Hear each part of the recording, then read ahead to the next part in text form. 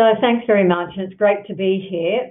I'm going to begin by letting you know that I'm speaking from the lands of the Gadigal people of the Eora Nation, and I want to pay my respects to elders past, present and emerging.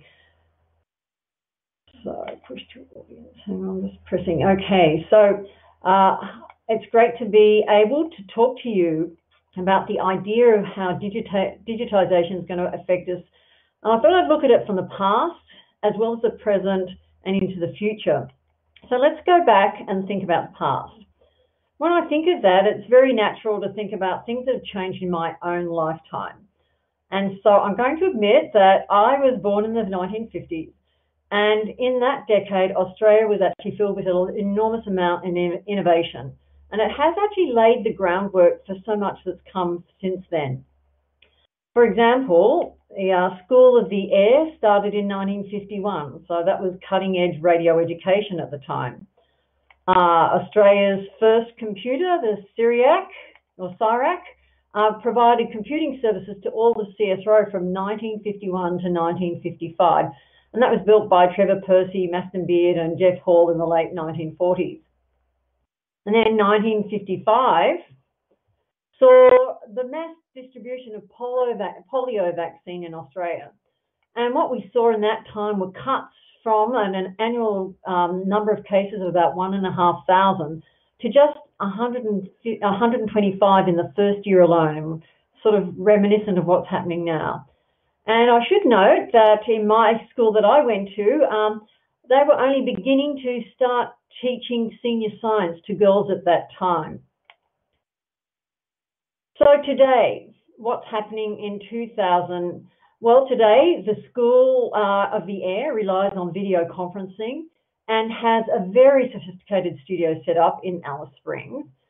We've seen, and I guess we also have to remember that for many months, the video learning of so many Australian children has just been on that as well. So we've learnt a lot about education digitally.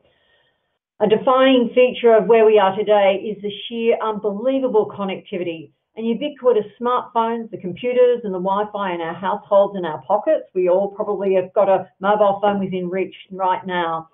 And with that comes a level of computing power and information access we've just never seen before.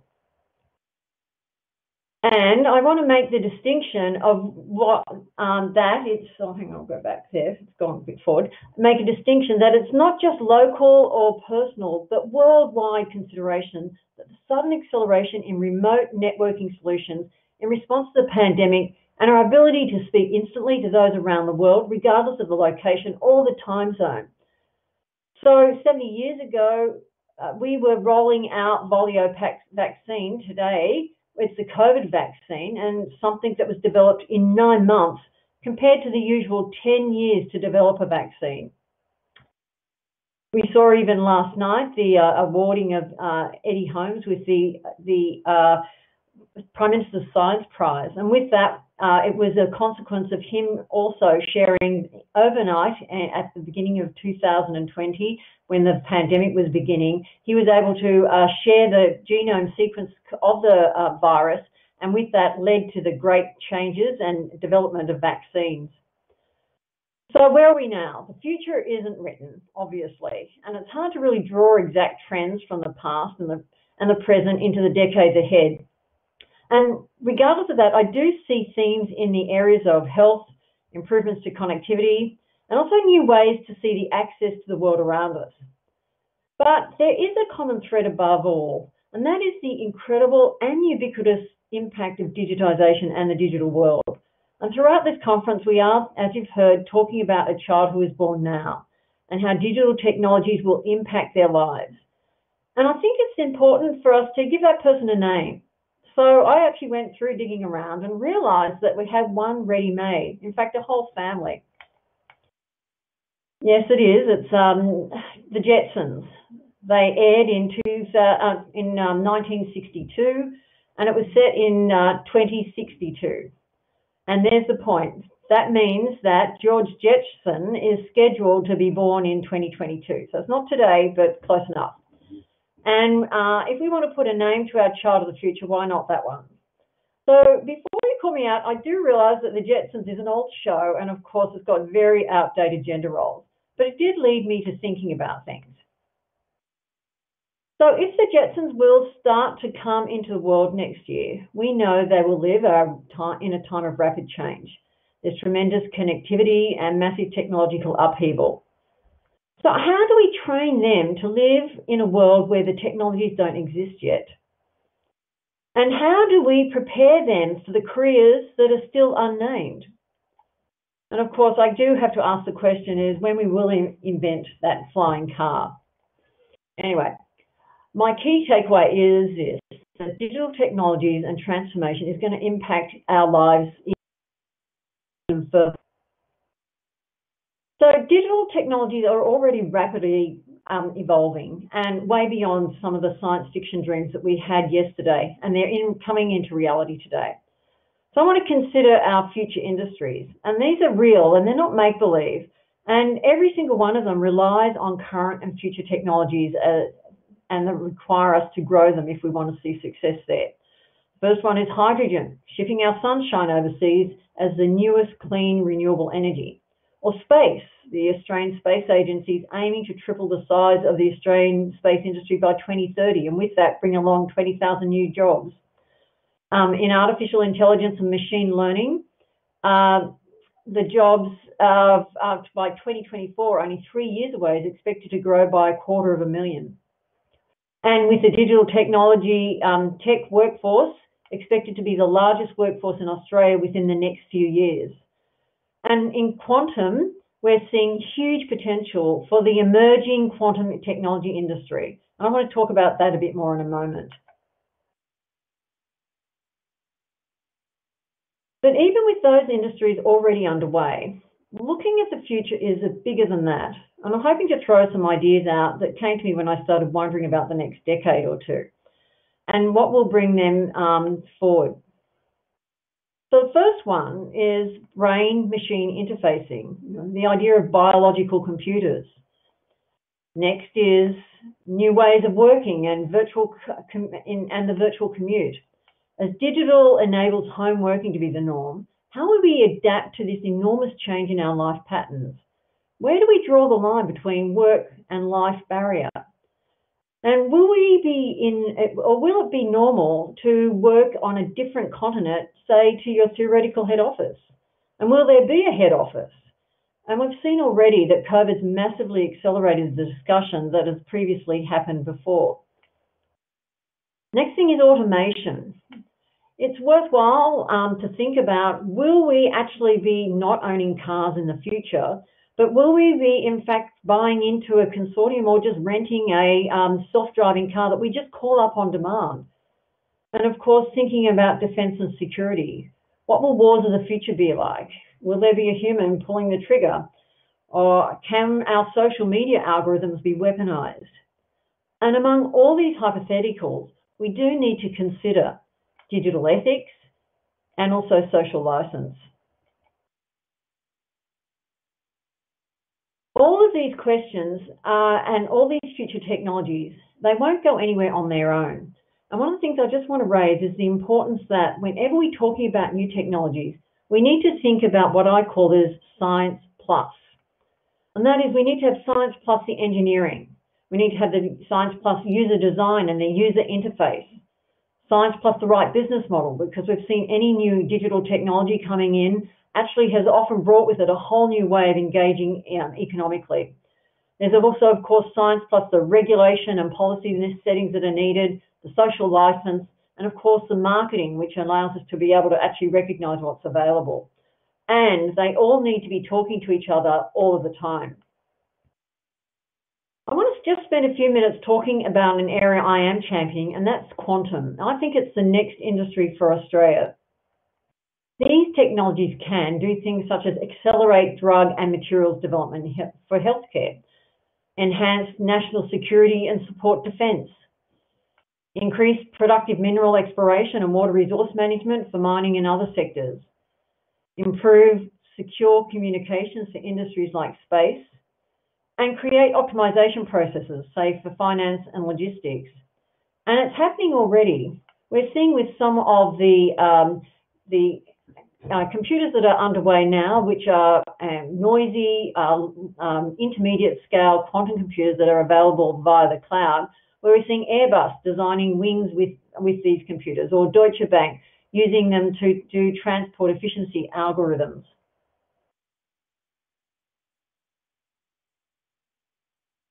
But progress doesn't just happen by accident. And let's look at Moore's law. It's often quoted as the observation that a number of components in integrated circuits doubles every 12 months. Now, this was an observation that was made by Gordon Moore in a paper in 1965. And it's a remarkably insightful paper. It also includes the lines, integrated circuits will lead to such wonders as home computers, or at least terminals connected to a central computer, automatic controls for automobiles, and personal portable communications equipment. His observation was not driven by any actual particular scientific or engineering necessity, but it was a reflection on just how things happen to turn out. The silicon industry, chip industry, actually took note of this and adopted it as a goal, a target that the entire industry could hit. And so, as a consequence, what we've seen is that if we want to get the most out of digital technologies, we usually need to give ourselves stretched targets to meet them. And this is something which I'm really observing right now as we're seeing a plethora of new quantum technologies being considered, being pushed out from research into industry and then just taking off. I think it's going to be really interesting to see where that ends up in the near term. So to finish off, I just want to say that, in short, things are changing rapidly, and the challenge and the opportunity there is there for us to take. So here's the Jetsons of the future, and us as people who are going to adopt where we think are the right people, the social license to be able to make sure it's right, and to make sure that any digital technologies we do adopt or are actually thrust upon us are ones that really will make a difference for good. I'll leave it there. Thank you very much, Cathy. We asked the presenters to dig deep and to really stretch themselves to think about the future. And I also said that today was going to be the fun day. Today, this is the setup to help us think our way into what the future will actually look like. So after Cathy's perspective, we now have Professor Hugh Whyte, who's the New South Wales Chief Scientist and Engineer, who's going to present a different perspective on the role of science and technology underpinning that digital age. Hugh, over to you. Yeah, good morning, Ian, and good morning, everyone. I'm very pleased to be here. I wonder if I could have the start slide, please. Good. So I guess over the last 40 years, I've been working in the field of AI, artificial intelligence, and particularly its application in robotics and autonomy. So I thought I'd take my 10 minutes to really, I guess, reflect on the past and the future of AI and what perhaps its implications could be, because certainly AI receives an awful lot of press coverage and is often underpinned by a lot of interesting and new technologies. Next slide, please. So I think it was also useful to start by understanding what AI is. People throw the term AI around with something of an abandon, but AI has actually been around a very long time. There's a picture over on the left there I dug out from the archives of a guy called Frank Rosenblatt, who invented, in fact, the first neural network back in 1953. So let's be clear here. AI as a field in neural networks, what we think is sort of new, has actually been around now for getting on for 70 years. So even older than I am in terms of where things are. And when I was first learning about AI, I remember reading my first ever book on AI, The Introduction to AI by Patrick Winston. And Patrick Winston was the first director of the AI lab at MIT, so he really was in there at the beginning. And I still use his quote a great deal. And he said, what is AI? AI is anything we currently cannot do. When we know how to do it, it's called an algorithm. What he's really trying to say is there's nothing special about AI, different from what other sides of computer science do. And yet at the other end, we've heard a lot of what I would call grandstanding around AI. So here's a particular one I sometimes like from Vladimir Putin. AI is the future for all humankind. Whoever is the leader in this sphere will be the ruler of the world. And in contrast to that, Andrew Nee, who is from Stanford, a professor at Stanford, and also a founder of some very famous AI companies. And he said in Whyte, I worry about AI superintelligence in the same way I worry about overpopulation on Mars, i.e. it will happen one day, but in such a distant future that he's no longer concerned about it. Next slide, please. So I think pragmatically, when you think about AI, AI is not pixie dust. It is not some kind of magic. It is basically data, it is algorithms, and the way that those are put together to solve problems and applications. And I think the interesting future for AI, and I'm going to unpack this a little bit more in the next couple of overheads, is really the great applications that are being really rethought about by AI, and also the kinds of new discoveries in science and the changes that will come, I think, in the lifetime of the child that is born today. Next slide, please. I do want to emphasize the kind of difference or disparity between what the experts in the field know about AI and what I think at the moment, unfortunately, the general public, even the educated general public, think about AI. The picture over on the left there is actually a survey that was conducted at some of the most prestigious conferences in AI, and it basically shows how long people, that is experts in the field, think it will take for AI to reach the level of human intelligence. And interestingly, more than half of the people in the field think it will not happen in 100 years. Just let me repeat that. The experts in the field think it will not happen in the lifetime of this child. Okay? So that's quite an important thing, because what it really says is, although we think of AI as intelligent, it isn't yet by a long, long way. Okay? And I put a little cartoon over there, which kind of reflects sometimes my conversations with the general public. Wally is basically saying, I built an MVP, a minimal viable product, and the pointy-haired boss says, well, that's just a block of wood. And Wally says, no, I call it artificial intelligence. And the pointy-haired boss says, what's its middle name? And Wally says, well, it's shy, just like people. And the pointy-haired boss says, it has emotions. So you get my picture here. Sometimes I think we're a little bit credulous about what AI can actually do. And I also mention here Michael Jordan, who is the most highly cited researcher in AI. So he is, if you like, the expert in the field. And he's often said that AI really is not a science or anything special. It's an engineering problem. And we're really still at the very early stages of AI in terms of how we actually build significant AI systems. So while, as he says, the science fiction discussions about AI and superintelligence are fun, they're a distraction. There's not been really enough focus on how we build large-scale machine learning systems that really work and deliver value to us as humans, and also that do not amplify inequities. Next slide, please. Again, there's a very long history behind AI. I don't expect you to read all the details here, but the other thing to realize is, you know, it's not a recent phenomenon. AI has been around for a long time. There have been many applications. You can see there those two little peaks. Those were called the AI winters, where basically people who had hyped AI gradually realized that it wouldn't work. And I suspect that we're actually near an AI winter now, in the sense that, you know, there's been lots of predictions for what things like neural networks will do. And now, interestingly, in the last 2 or 3 years, there's been a lot of papers on basically the fundamental limitations on those kinds of approaches. And I think it'll be a long time, I'm afraid to say, to people, before we'll see a self-driving car in the city of Sydney without a steering wheel. Probably not in my lifetime is the answer. So what is the AI future? Let's look at the next slide here. I think this is interesting, right? AI is already changing things, and we do see that all over the place. But it is changing things where we've got what we call weak AI, lots of data, decisions which are just yes or no, some very predictable outcomes. What we're not really good at yet is what we would like to think of as strong AI, where there is very little data, where the decisions to be made are not obvious at all, and where there's very high levels of uncertainty. And as yet, truthfully, we don't even really have the mathematics or the understanding as to how to build algorithms to manage that kind of problem. And I mentioned Rod Brooks, very famous guy in the autonomy area here.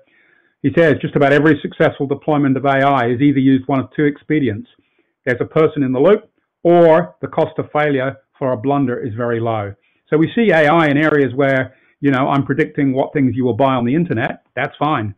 but you do not see AI out there driving cars through the city of Sydney at this point, and we probably won't in the future. And we still have people sitting in the driver's seat for good reasons. So there will be impacts in autonomy and automation. There will be impacts in job replacement and elimination of work. But I will say, I think possibly the most important thing that we need to be concerned about, or not concerned about, but hopeful for, is the fact that AI, even at this point, is beginning to revolutionize science and society, in my view, in a very, very positive way. Next slide. So I picked up on 3 examples that I think, for me, just show what's possible. Last September, DeepMind, a company in London owned by Google, announced that they'd won a competition to predict protein structure using an algorithm called AlphaFold. And AlphaFold uses some AI techniques called reinforcement learning, deep reinforcement learning. They are basically simply applied statistics. It's not anything, again, pixie dust. But what really is interesting about this is that AlphaFold can predict with precision every protein in the human body. That is absolutely transformational. It will revolutionize medicine. And I don't think people realize in the medical community what this has just done. This has changed the whole way we will think about medicine, about health, about synthetic biology, everything in the future. And so AI is genuinely will have a transformational impact on discovery in this space. Next overhead. Here is, in fact, a system I worked on myself. Unfortunately, I think the last picture has gone missing in action in the display. But this is really, again, using machine learning, using AI to make discoveries in minerals. This is an area that, 10 years ago, people would not have thought of at all. But now there's so much data out there. The problems in terms of modeling about how to put that information together has transformed itself. And there are systems out there like Obsidian, which in fact we developed, which actually will predict with accuracy the depth and geological mineralization right across an entire continent. And there are now many companies out there doing very, very similar things. Again, this will transform what we do in geology and in mineral discovery in general. Next slide. The other one that I think is really interesting is how we use AI to understand complex human problems. This is actually an example from my wife who works in this area. And it's really about trying to understand the drivers for disengaged and vulnerable youth, and also to try and predict the life course of those people and understand what impacts you can have by different types of interventions. And I think the point here is this is supremely complex. This is not a trivial problem. If there are 500 factors available for predicting what that person will do in the future, then there are 2 to the 500 possible combinations of these factors. So there are more ways, more models for how a person will progress through their life than there are atoms in the universe. Okay? And at the moment, our standard AI techniques are incapable of managing that many combinations. And indeed, in this example, all the top 100 combinations produce exactly the same predictions. So we, in fact, do not know what we're doing at all in this area. But nevertheless, new types of mathematics, new types of AI, if you'd like to use that expression, are driving our ability to use data to make informed decisions about the ways that we can actually improve the human condition. And I think that that will also have a terrific impact on what we will see in the lifetime of this person born today. So last slide. So let me dispel the dystopia. I think there is so much more that AI will yet do. I think in some sense, the Googles, the Facebooks, all of these sorts of things are a distraction at this point. What will really happen with AI is it will transform science. It will transform discovery. It will just transform the way that we work in this world, all, in my view, to a positive effect. Thank you very much.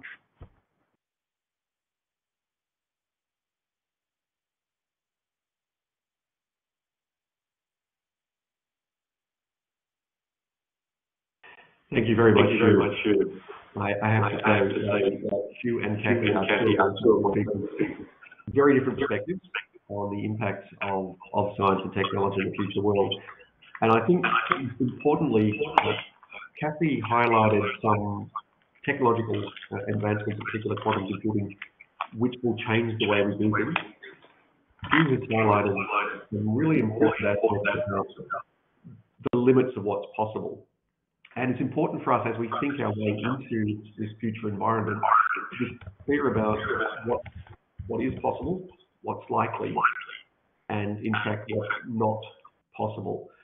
And understanding what's not possible is just as important as being able to understand likely scenarios. Let's go back to you. You said that AI will transform the way we do discovery. What do you mean by that? Just help us. So I think the best example is, in fact, the AlphaFold one. You know, people have been trying to predict protein folding for 50 years because understanding the structure of protein tells you what they will do and how they will work. And therefore, what proteins you need to tackle if you're building a vaccine, what proteins you need to design in lots of other areas and so on. And yet, what AI has done is it is now being able to predict every single protein, the structure of every single protein in the human body, and what's more, predict the structure of any protein from any sequence of amino acids. Okay? So the whole process now of discovering vaccines, of discovering mechanisms, of discovering new types of ways that life works and so on, can be tackled using these new techniques. It is transformational. And does that have implications for the nature of research, the nature of investigation? Is the future of research an algorithm sorts through data and points out something interesting and then researchers say, that's something I'll take further? Or what's the Absolutely not. Absolutely not. And I think that's part of the challenge at the moment, right? That is what I think was the traditional way of doing science. You get a part of data and you then search through the data to confirm or deny a hypothesis you already have. Okay?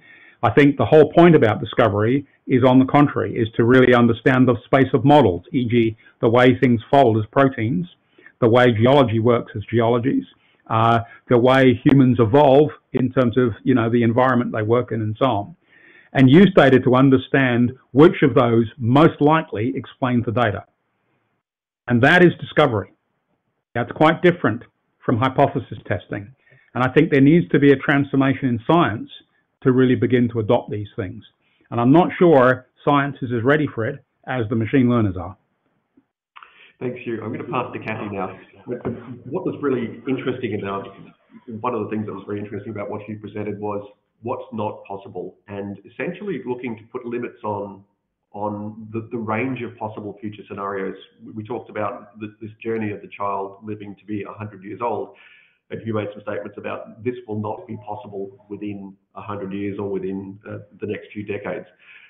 Going to quantum in particular, quantum's another area that there are very, very broad views about the art of the possible. What do we think quantum really can do, and what can quantum not do? What will quantum not change? What is the arc of influence of quantum? And I acknowledge that's a pretty unfair question, but Cathy, I offer to you. No, look, I get where you're coming from. Look, it's still, I don't think I can answer where it can and where it can't. I think what we have to see right now is that we're beginning to see the evolution of what was done in laboratories where we're able to control quantum states which weren't possible before, but because of technology developments, being able to control, quantum states in ways we couldn't before, build machines that are able to have them in a stable state for periods of time, that we can do something with those quantum states is still pretty new. But the thing that's interesting is then how do we turn it into something like something that can do computing for us, which allows us to go up and either in some cases do it faster, in other cases actually doing computations in ways which you can't currently do, which has only just, there's what they call either quantum advantage or quantum supremacy. And at this stage, it's still had occasional demonstrations of that super ability or that conceived idea. So there's a wide range of views as to when that will turn up, whether it's going to be in 3 years' time or never is sort of the range at the moment, because there's some people who feel that a quantum computer will never work because they think that you just can't get to a point where you can control quantum state in that at that point where you can do multiple calculations at the same time, which gives it that accelerating capacity. But regardless, what we're seeing is the ability of new technologies which are based on, ability to control quantum states is allowing us to do better sensing. It's allowing us to do some acceleration with even current classical computers, which will allow us to do computations faster. In theory, when we're hearing about the range of possibilities in human nature of where we have choices and what pathway one could choose, and it's being more than the atoms of the universe. That's the sort of big questions which, if we were able to get a quantum computer to operate, they're the sorts of things where we will get the advantage. Even just climate, since it's a topical thing at the moment, climate modelling is limited by just the compute power you've got in your supercomputers. So if we were able to do more complex modelling, that would give us the potential to have sort of a way of modelling reality in a way that might be closer to the truth, because you've got to remember any model is only as good as the design of it, the parameters you choose. And I think quite often we think that that models are everything, but hopefully, when we are able to have more powerful computers, we will be able to have models that are closer to reality. So when you ask the question of where the boundaries are, it's impossible to say. But one of the things which I've noticed, and you've seen over history, is when you have a whole lot of people who are focused on a problem, putting their brains into it together collectively, we actually see pretty significant shifts in the hardware side of things. So we're able to make the machines that can actually do things which are pushing what's possible digitally. Thanks, Cathy. I've got some questions coming in from the audience. Given the amount of time, I'm going to try and compress them to something. What we're trying to do today is help people create a model to help us think through the next decades, 2030, 2050 and beyond. The questions being asked are around AI and the bias associated with AI training on white males from Western countries, for example. There's a very famous facial recognition example. Let me ask you both, when will we come to grips with use of data and understand bias and understand bias in algorithms? When will we have enough protections and understanding of how to use data, similar to the way we use electricity today? When will we understand enough about data to use it safely so that we understand biases and understand potential harms? Hugh, I might start with you. Look, I think the first thing, which you've actually sort of done in your question, but to be clear with the audience, is there's a big difference between AI as an algorithm and the data you put into it, right? AI as an algorithm in many senses is not biased or unbiased or anything, really. It's not ethical or unethical. It's an algorithm. What is difficult is, if you take that algorithm that, say, classifies things and you train it on a set of data which comprises only one class, then you will end up with an answer which basically classifies everything in that class, if you see what I mean. So it's the data part that really raises the ethics issues rather than the algorithm side, okay, in all of these sorts of things. Now, with one exception, which I won't go into because it's a bit technical, but nevertheless. So the data side of things, it's interesting. As Ian, as you know, my wife is a statistician, and she looks at this and she says, well, statisticians have been dealing with bias for so long, it's not funny. We need to sample the complete space in a way that's representative of the space that we wish to make decisions on if we are to end up with, a regression function, a clustering algorithm, which genuinely will lead to good outcomes in the future. It's not rocket science. Perhaps the one thing we really need to do if we're going to address bias in AI is to make sure everyone gets trained in statistics when they're at school. All right? And then people might have an appreciation of the way data drives these decision-making processes. And I have to say, I find it hard to move away from that view, not only because my wife would complain if I did, but because, to be honest, there's a lot of truth in that. I go to machine learning conferences, or I go to people talk about AI, and I ask, well, what data did you train this on? And there's a great example of an algorithm people trained and published a paper on which tried to distinguish between criminals and non-criminals. And it turned out that when, you actually went and looked at it, they had actually trained it to detect people whether they were smiling or not. And the people who weren't smiling were from prisons. So my point is, it's good statistics that drives it more than anything else.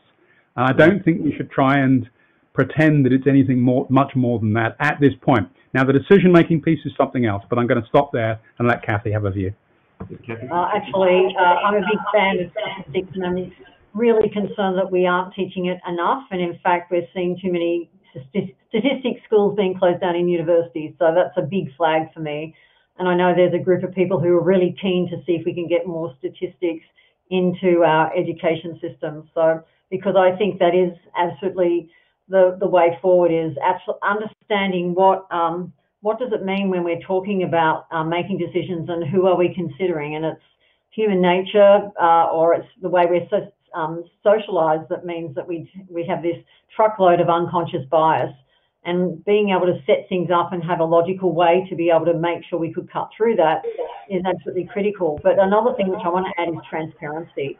I think quite often a lot of the things which are being done from a digital perspective, things done behind AI systems, behind search engines, or any social media engagement, or any, often our way of engaging with things digital, are hidden behind some level of decision making that we don't have a choice of what parameters they are using when they're deciding to push things in front of me when, say, I'm searching for something on the internet.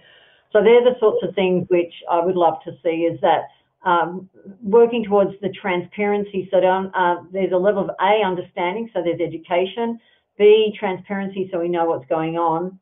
And then the other one is actually having those ethical constraints that we as a society agree on, how we're going to manage these technologies and the whole opportunities they offer, but also that we make sure that they're used in a way that will allow us all to feel that we're safe, and that there isn't bias there that means that some are disadvantaged.